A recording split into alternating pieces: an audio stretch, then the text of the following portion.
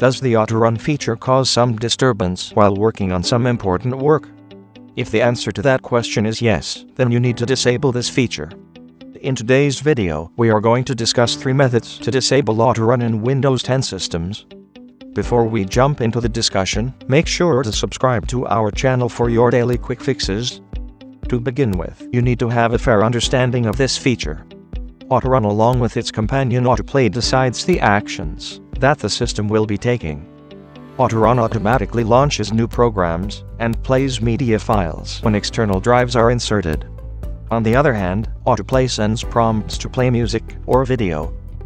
No matter how useful these features are, they come in the way of your work and can cause some serious trouble. This is the prime reason to disable it in your Windows 10 systems. In this video, we will be going through some methods to disable the AutoRun feature. Method 1. Click the Windows key and R simultaneously and type Regedit. Click on OK to open Registry Editor. Select H key, current user, and follow the link to the folder. To create a new dword type value, right-click on the right side of the Registry Editor. Name it as No Drive Type AutoRun. Set dword value to one of the following to disable different programs. Method 2. Click on the Windows icon in the bottom left corner and go to Settings. Select the Devices option. From the left panel, click on Autoplay. Now, turn off the Autoplay option. Method 3. Type gpedit on the search bar to open Local Group Policy Editor. From the Computer Configuration node, click on Administrative Templates. Further, click on Windows Components to open Autoplay Policies. Under the Setting tab, double-click on Turn Off Autoplay.